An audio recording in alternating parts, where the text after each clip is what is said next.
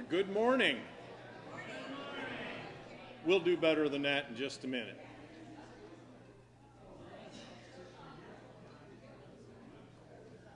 All right. Good morning. Good morning. Oh, that's so much better. It is good to have you here. We need all the joy we can because some people, for some reason, get a little down on a rainy day. I think it's just liquid sunshine. I think it's great. Hey, don't forget about the Bible study Wednesday at 7. I think for sure we're going to wrap up 2 Timothy this time. Perfect time to start with us so we can get into a new book and really get going with it. And today is the last day to order your mums. Somehow make sure that either Margaret or Joanne have your order by the time you leave service this morning. Okay? The continental breakfast that we used to do prior to COVID on the first Sunday of every month is going to start back up, and that'll be on the 4th of September. We open the doors and invite you in. Try for 9, but we're always here before. And we've already got a volunteer to do that first one. Kathy Seebuck's going to do it for us. The charity circle is going to meet on the 6th at 6. And this is one of what I think is one of the more rewarding times of the year because you're filling the boxes for the college students and for the military people. I think there's 2 blessings involved. Well, actually, I can think of 3. 1, the person that receives it. 2, the person that fills it. And the 3rd one is the person who drops all the items in that donated box out there in the connector. They'll take them from there, fill the boxes, send it off. Everybody gets blessed. How many times do we find a way to get a win-win-win? Okay, that's one way to do it. What other announcements do we have that I might have missed? Yes?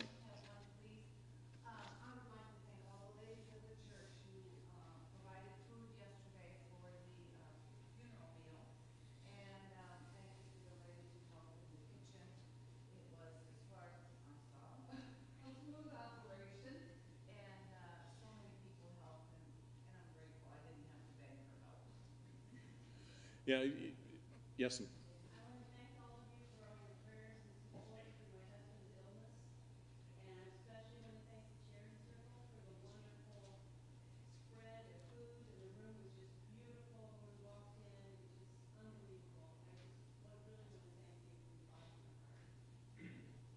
Yep.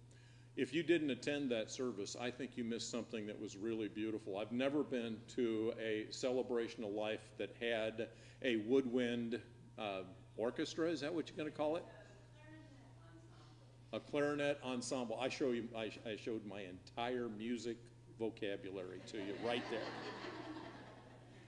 So I need all the help I can get. But it was unique and it was beautiful, and I think it served a very unique and lovely man in a very good way. So I congratulations, you did it well. Any other announcements that we have? Yes? I just want to thank everyone for the cards and the prayers. It meant a lot during that 8 weeks or whatever that we basically went out of the house. So thank you very much. Appreciate it. Great to do. And the Beamers felt the same. They came to me this morning and said, man, the cards, the prayers, the calls, they all make a huge difference. So whatever you're doing, keep it up. Send out a card a day. They're easy to do, and they mean so much to the people who get them. Okay. Any other announcements? Yes, sir. Board meeting next Sunday, 5:30. Board meeting next Sunday, 5:30. Okay. Anybody's welcome to attend, but board members are highly encouraged to attend. Okay. If there aren't any others, I'm going to ask for birthdays. Any birthdays this week? Hey, he's already up.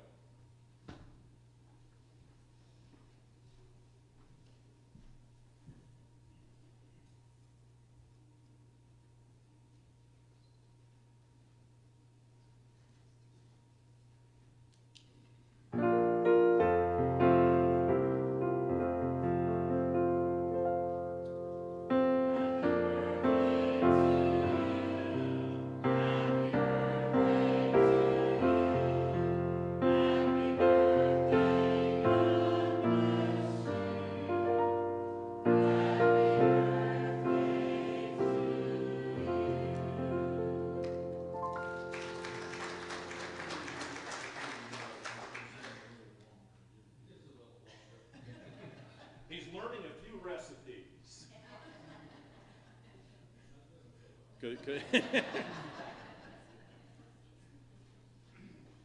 Any anniversaries? You'll stand up for us, please.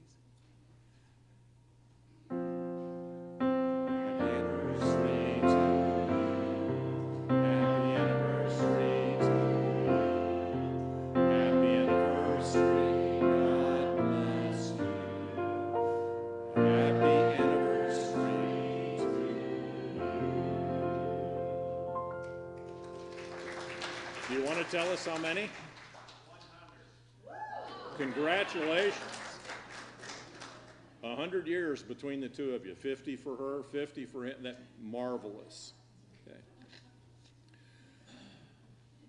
I heard a lot of updates to the prayer requests. Some of the good things. I always try and mention some of the good things.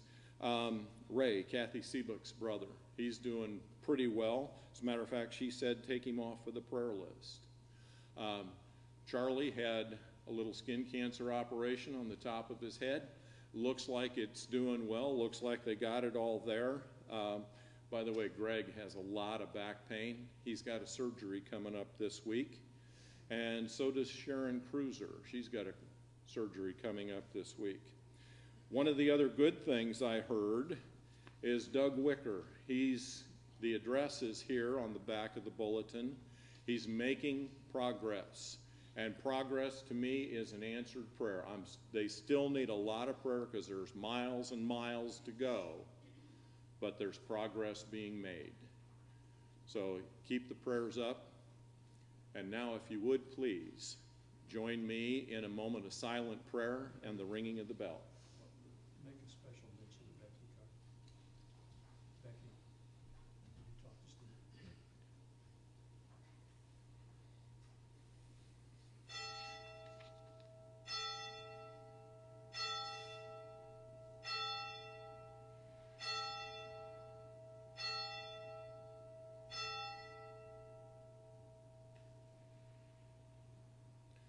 Lord, we come before you today with all of our blessings and our prayer requests wide open to you. Our hearts are just as open as we can get them. Help us to get our hearts even more open for you. Lord, we thank you for blessings like Becky Gardner received. She went to the hospital unable to even move herself to the edge of the bed. 3 days later, while they're still doing the diagnostic evaluation, she's suddenly able to walk 20 feet on her walker. We give you all the credit for that. We thank you for the blessings, for the miracles, for the healings that are laid at your feet. We thank you also for the nudges of your will in our lives so that we can be about sharing your existence with them all. Thank you. In the name of the Father, the Son, and the Holy Spirit. Amen.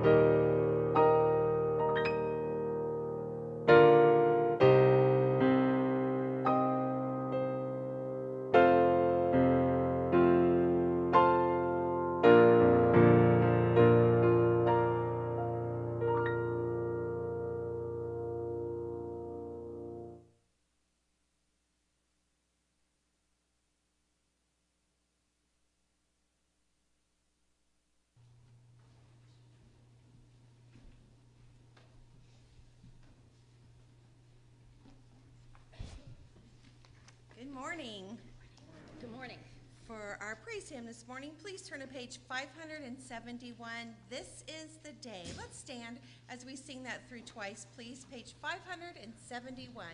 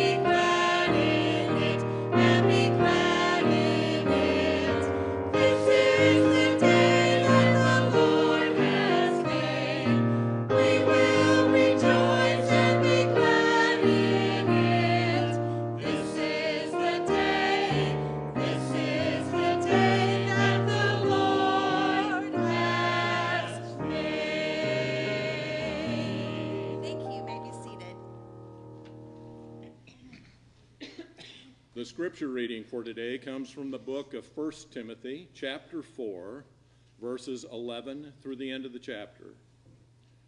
Command and teach these things. Don't let anyone look down on you because you are young, but set an example for the believers in speech, in life, in love, in faith, and in purity. Until I come, devote yourself to the public reading of Scripture, to preaching, and to teaching. Do not neglect your gift, which was given you through a prophetic message when the body of elders laid their hands on you. Be diligent in these matters. Give yourself wholly to them, so that everyone may see your progress. Watch your life and doctrine closely. Persevere in them, because if you do, you will save both yourself and your hearers. May the Lord bless the reading of his word.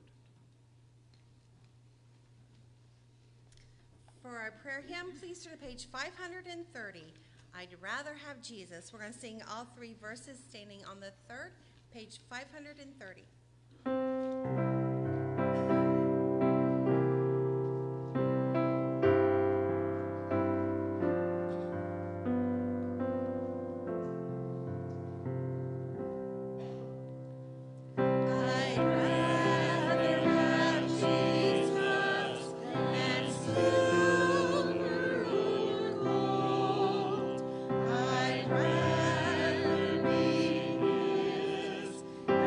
Have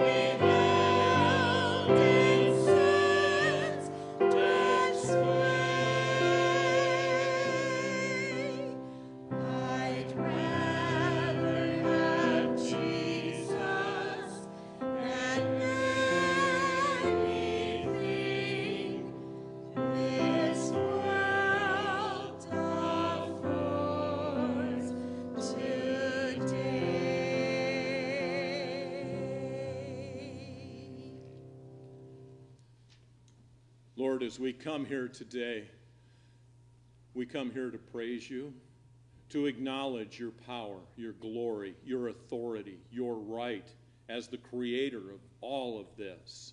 We come to submit ourselves to you, to acknowledge that you are the creator. We, the created, we are here to serve you. We thank you for all the blessings that you have poured out upon us. And as the hymn says, we would rather have a relationship with you than anything. We also understand that the trappings of this world sometimes appear very beautiful at the beginning. Help us to see the truth. Help us to see the eternity in the relationship with you, and help us to keep and share that joy of knowing you. In Christ's name, amen.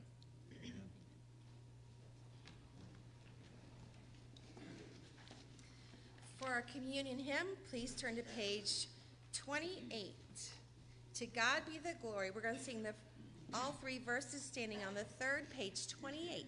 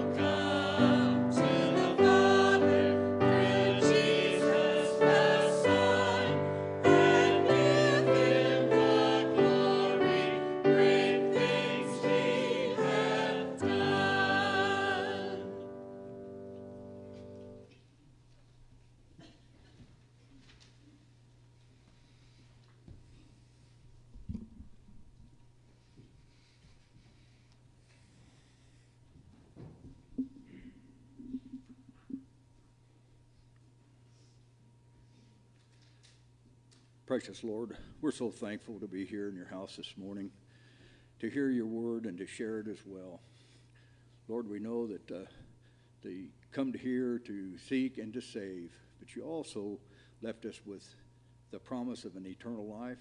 You left us with instructions to inherit that promise of eternal life. You also give us the option of forgiveness, for love, for everything that we do comes through you. And we know this message is truly the way that we should live and help others to see that same message. Just now, Lord, we just ask the blessing upon this loaf that represents that body that went to the cross for our salvation and for our sins. And we just lift you up, Lord Jesus. We lift you up on high. And we pray all these things in your name, in Jesus' name. Our Heavenly Father, we continue to thank you and praise you for your plan of reconciliation, which you had from the very beginning. Because, Lord, we know that it is your desire that each and every one of your children be with you in eternity. And so just now, Lord, we stand before this table and we thank you for that plan and for the love, mercy, and grace that made it possible. We thank you, Jesus, for coming down, giving up your place on high to live amongst us, to teach us and to take upon yourself the sins of the world. So just now, Lord, we ask for forgiveness in all the ways we've let you down throughout this week, and we ask a blessing upon this cup, for we know it reminds us of the blood that Christ shed for us at Calvary. And we ask all these things in your Son's name. In Jesus' name. Amen.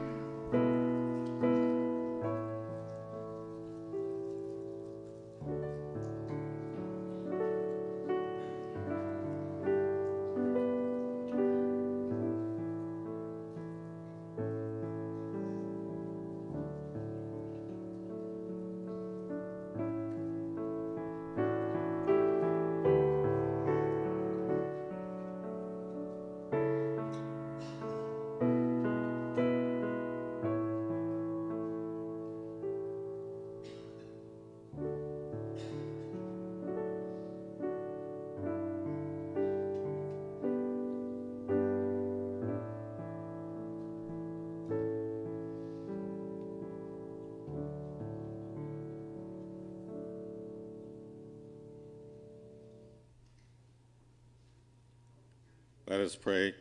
Gracious Heavenly Father, we have come together today to celebrate the grace that only you can give. We know that our lives are your gift to us. What we do with those lives are our gift in return to you.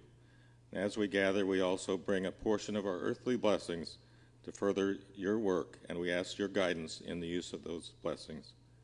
We ask this all in your Son, Jesus Christ's name. Amen.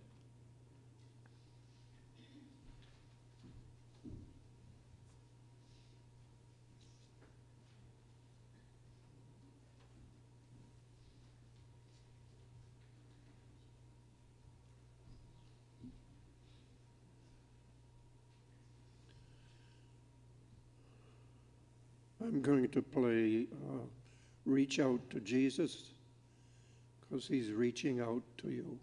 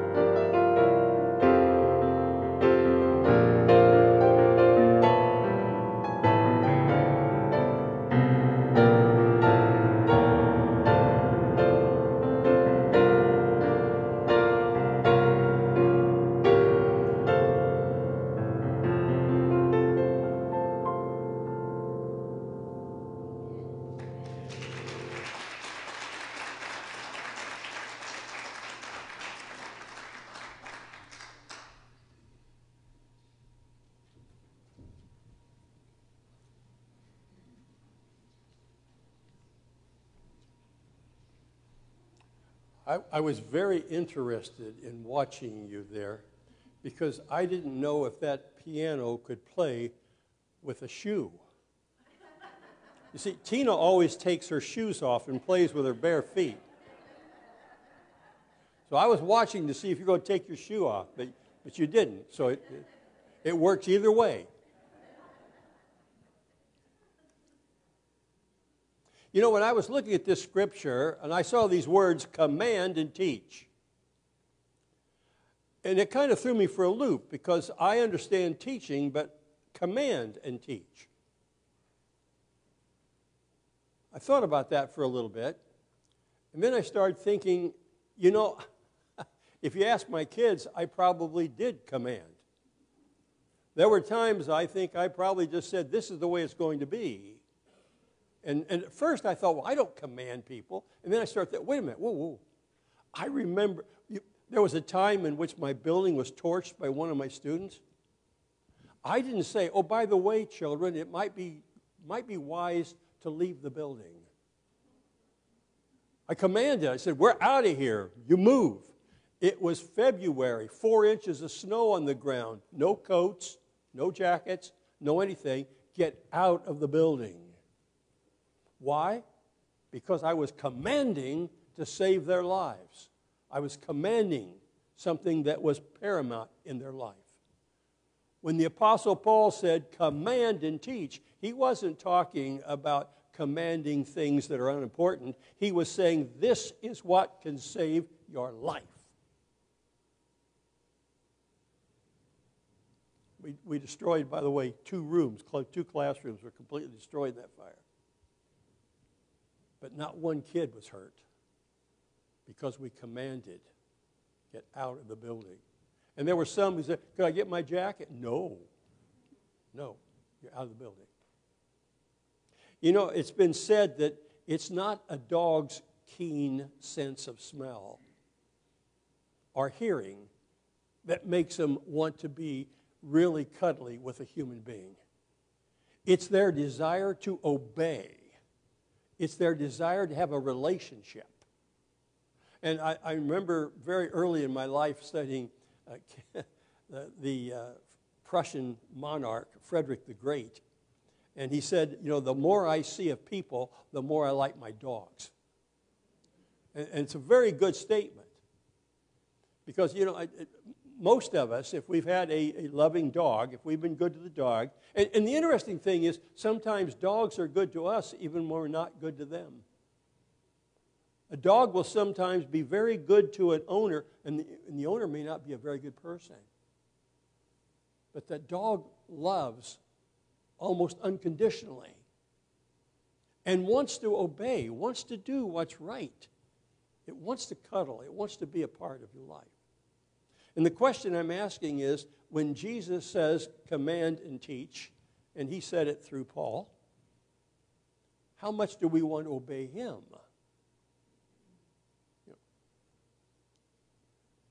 Luke chapter 6, verse 46 says, why do you call me Lord, Lord, and do not do what I say? This is Jesus. He said, why in the world do you keep saying, oh, Lord, Lord, but you don't want to do what I ask you to do? He's making it very clear that we need to understand what it means in that old beautiful song, trust and obey. And sometimes we don't trust as well as we should, and sometimes we don't obey. You know, I've told you many times, I was a principal for 23 years. And I will tell you very honestly, if the superintendent called and said, come, I went. If the superintendent said something on the order of, I want you to do this, I did it. Even to the point, probably if he said jump, I would have said how high. Now, when I went to work at Franklin Township after all my years at Westfield, and the board asked me, what do you offer? And I said, I offer 2 things. I offer public relations, and I offer loyalty. Because loyalty is something I think is vital. I think it's important. You have to be loyal.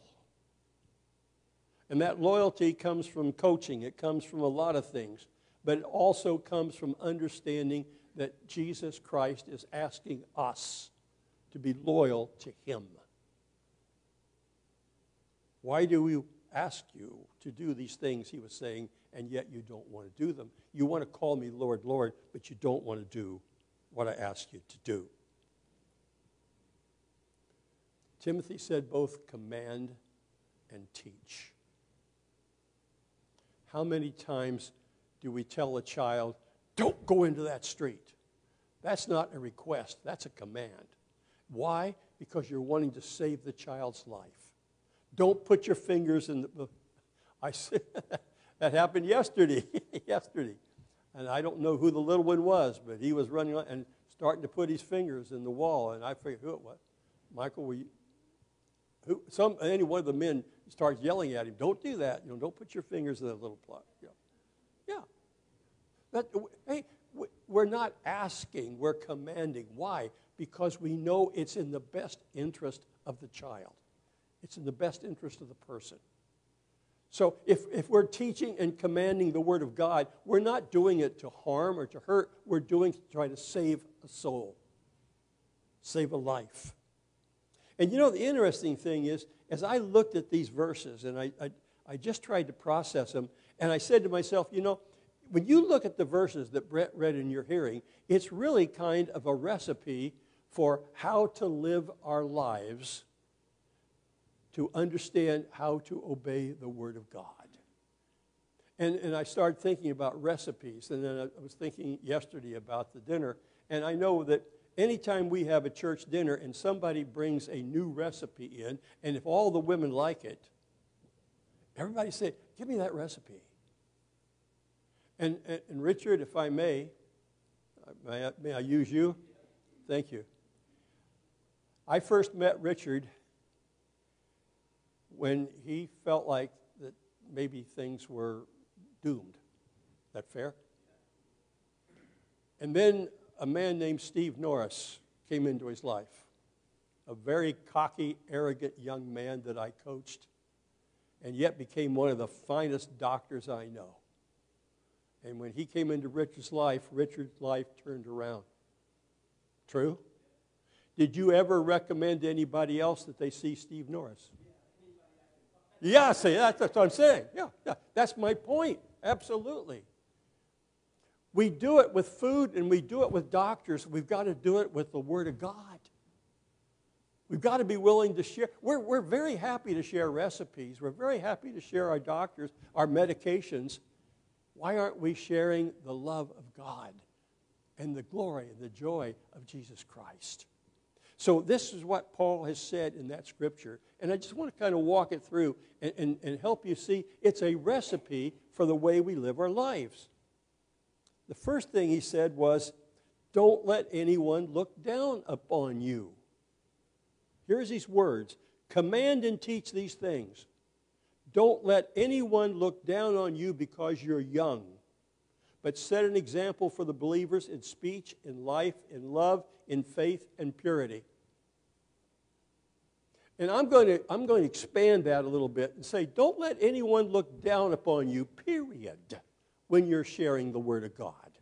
Don't let somebody look down upon you because you're young, he said. Well, everybody in the church at that day was young in Christ, but some were older in age. Timothy is one of the younger. My research says that Timothy became a Christian somewhere around the age of 19. And this could have been anywhere from 19 to 30 when he's writing this. But Timothy's still considered a younger person. He's saying, don't let someone put you down just because you're young. Don't let someone put you down just because you're a woman. Don't let someone put you down just because you're whatever. Don't let someone put you down when you are representing Jesus Christ. Looking down is really kind of sad. I thought about my own personal career, and I served 5 different superintendents in my lifetime. And the first one was 6'10". And he always came to talk to me here. So I'm going, I was a very happy 6th grade teacher. He walked up to me and said, my basketball coach is going to be my 8th grade, 7th grade math teacher. And I'm going, I always wanted to teach math. Yeah, very dominating, very dominating personality. And his size certainly made the difference. My second superintendent was absolutely wonderful.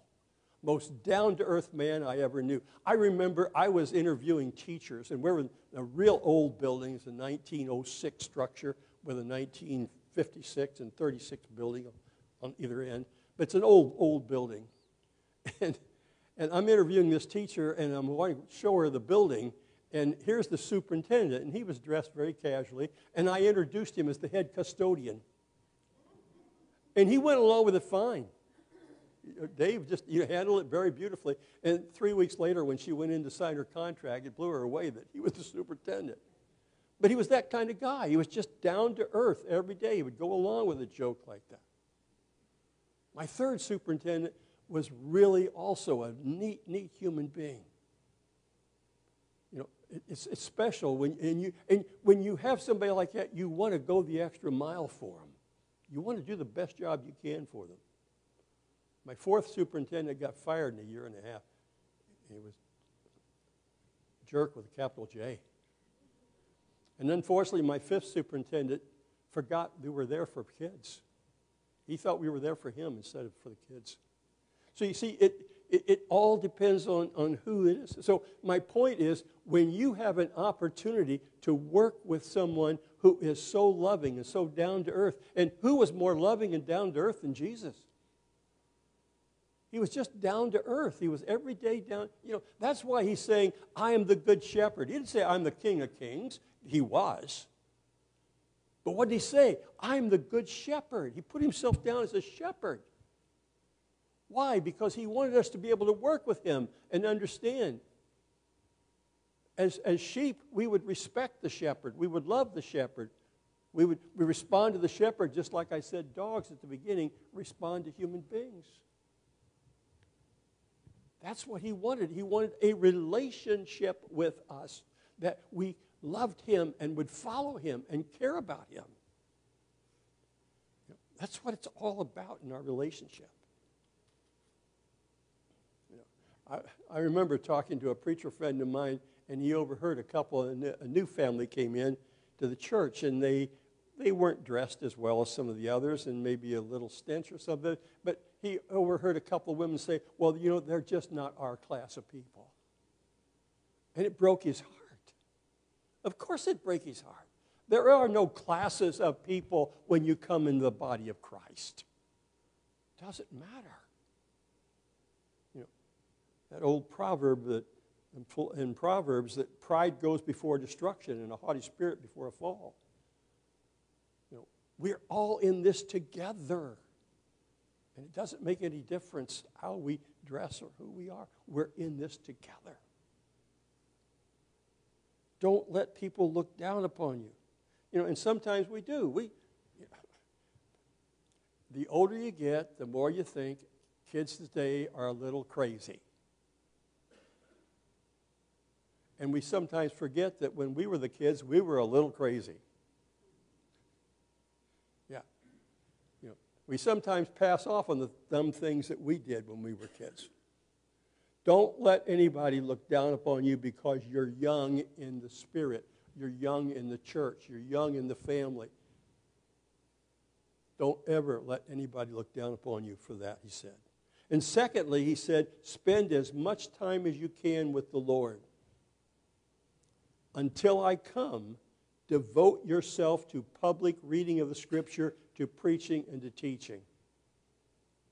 So he's saying, if you really want the recipe of how to connect real well, first of all, don't let anybody put you down. And secondly, do as much studying as you can. Because studying makes all the difference. We say it all the time. We have a Bible class every Sunday morning at 9:30. We have a Bible study every Wednesday night. And those are important. And we beg you to come because you grow. You just do. And it's an important part of our growth is studying together. And you can tell me, okay, Larry, I can study by myself, and you can. If you're studying by yourself, I applaud you. But I will tell you, for me, studying with a group, I grow more. Because sometimes I only see things from my own perspective when I'm studying alone. But when I'm studying with a group, I get to see things from a variety of different perspectives. And it helps me grow. Until I come, devote yourself to public reading of the Scripture, to preaching and teaching. I'll never forget the first sermon I ever preached. I was 22 years old. I hadn't started college yet. Wife, 2 kids, third one on the way. And I remember they asked me to preach a sermon. I had no idea how to put together a sermon. I'm going to tell you, it took me about 90 minutes to go through that sermon, and when I looked at the clock, it was 12. I mean, I was perspiring. I told them everything I knew from Genesis to Revelation. It took me 12 minutes. So my point is, how do we develop? And the answer is practice, practice, practice. I bet you Bruce didn't practice at all for what he played tonight. He just walked up there and did it.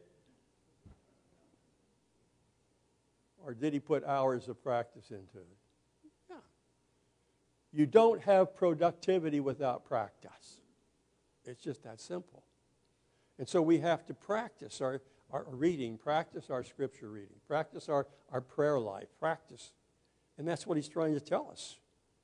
And I don't about the rest of you, I know when I became a Christian, I've told you this many times, when I became a Christian, I felt like a moron. Because everybody else knew so much, and I knew nothing. I knew nothing, and I was embarrassed. And I remember, we didn't have a lot of money, but I set off for correspondence courses with Johnson Bible College because I just wanted to try to catch up. Well, I'm begging you, don't feel embarrassed. We encourage you to come to Bible study. Don't feel embarrassed if you don't know what anybody else or everybody else knows. You got to start someplace. And we encourage you to start with us because we're going to be loving and caring and understanding. Yeah, until I come, devote yourself to public reading. And that's what it's all about.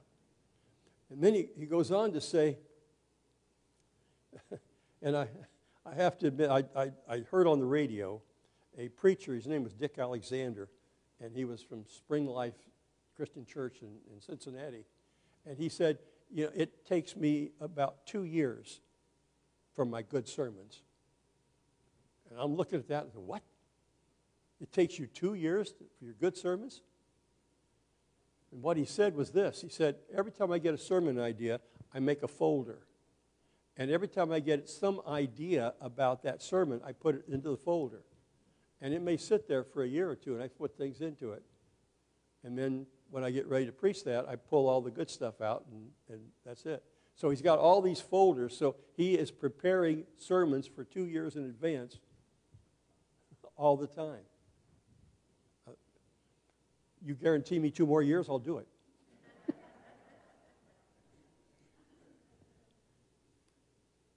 The third thing he says is, don't neglect your gift. Verse 14, do not neglect the gift which was given you through a prophetic message when the body of elders laid their hands on you. Don't neglect your gift. And I know half of you are saying, but I don't have one. And I'm saying, you all have gifts. Everyone in this room has a gift. It may not be taking your shoes off and playing the piano. It may not be having your shoes on and playing the piano. It may not be singing up here. It may not be, but you have a gift. And whatever that gift is, don't neglect it. The gift may be just a gift of smiling. It may be a gift of hugging. It may be a gift of sharing. Don't neglect the gift, he said. You know, I know that Tina and Karen and Betty come up here and share their gifts. But others have gifts too. They're not the only ones that could come up here, as Bruce proved, and share the gift. And Joe and Dolly and Denise and Audie and Mike and Dale come up here and share. But that doesn't mean there are so many other gifts than other just here. And you know something? I thought about this the other night. Here we have, we'll say we have Betty and Tina up here playing, and we have Mike and Dolly and Joe and maybe Audie and Dale and so forth up here. But you know, without you, it's only a performance. But with you, it's a gathering. It's worship. You see, all the people up here are only performing if you're not joining in with them. It takes you. It takes your singing. It takes your smiling. It takes your praise. It takes all of that to make this family work. And so when he says, don't neglect your gift, you each have one. Peter says in chapter 4, 10 and 11, each one should use whatever gift he's received to serve others. There it is. Whatever it is, how are you going to serve others? That's the gift. Faithfully administrating God's grace in its various forms. Isn't that powerful? You realize that your gift is sharing God's grace with other people. It's magnificent. And the fourth thing he says is, keep on keeping on. I think I changed that a little bit, but he says, be diligent in these matters.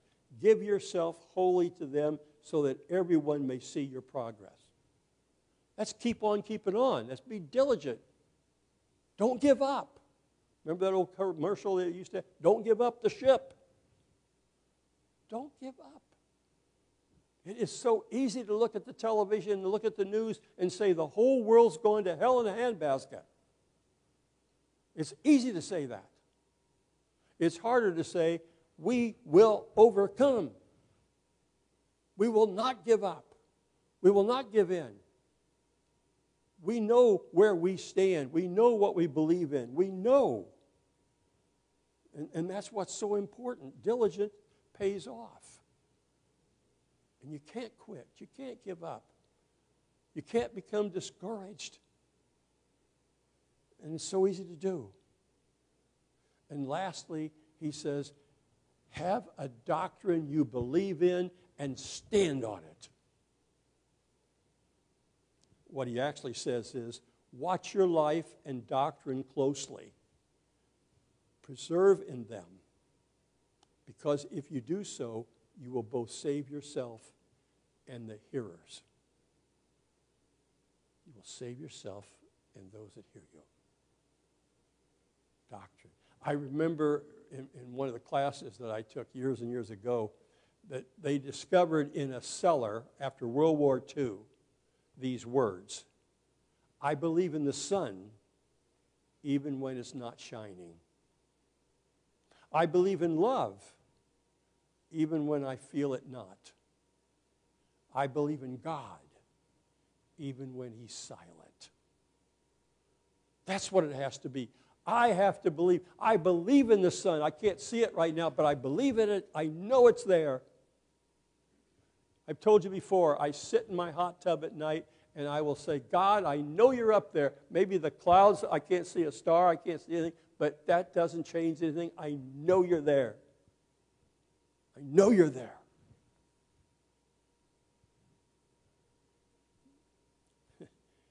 There's an old Southern Baptist preacher.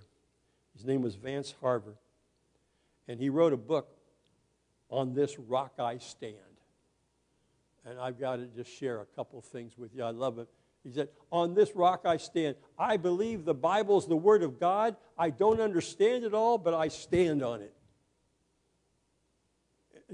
Anybody here understand the whole thing? Cover to cover? Yeah. But stand on it. That's what he's saying. I stand on it. I believe it.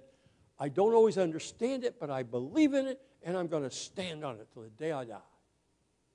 He says, I believe Jesus Christ is the Son of God. I believe that Jesus died for my sins. I believe that Jesus Christ rose boldly from the grave. That's doctrine. I believe that Jesus Christ is the answer to every problem, past, present, and future. That's powerful. And when you believe that, when you really believe that, and you stand on that, nobody can make you get off your rock. I stand on this rock, and I'm not getting off of it. I'm playing king of the hill, and you can't get me off my rock. How important it is. Sometimes, I said, we look at the TV and we think everything's going downhill. Let me remind you of something. I don't know how many of you remember your ancient history, but let's talk just for a moment about ancient history. Because an ancient history was bloody and violent and vicious. Even, I loved Greek history. I loved the Trojans. Loved those Trojans. And then you start studying. You know that the Trojans killed every imperfect baby.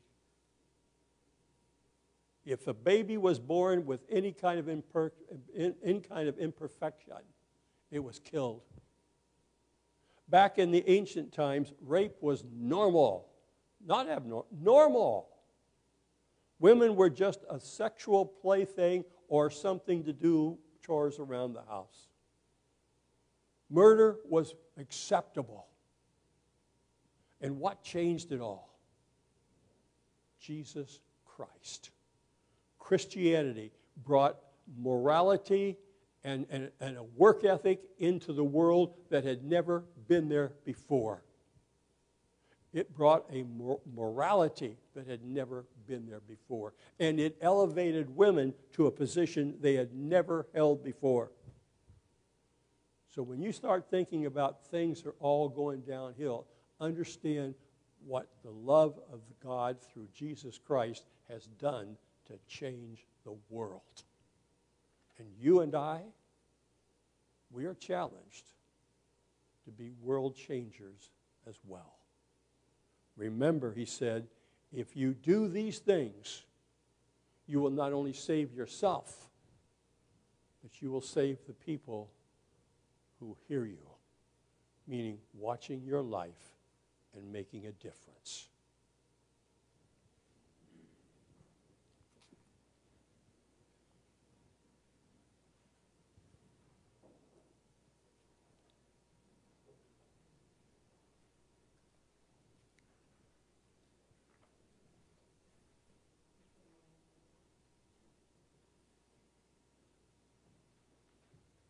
$6.25, is that right?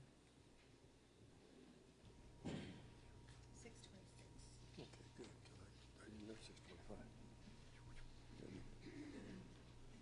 As you know, we always offer an invitation. We never know when there might be just one person in this room who's never accepted Jesus Christ as Lord and Savior. Or there might be one person watching us online. As most of you know, we appreciate our online viewers.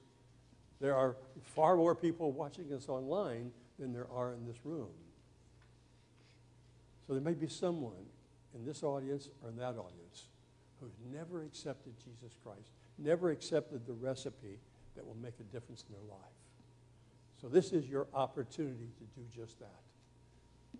Or if you're a member of his body and want to be a part of this family, we invite you to come as well. Our hymn invitation is number 626.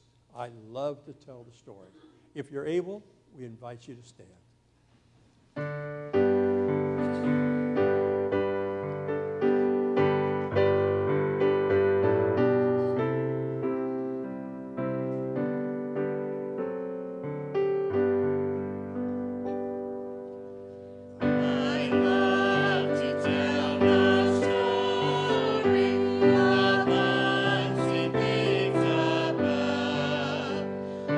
Jesus and his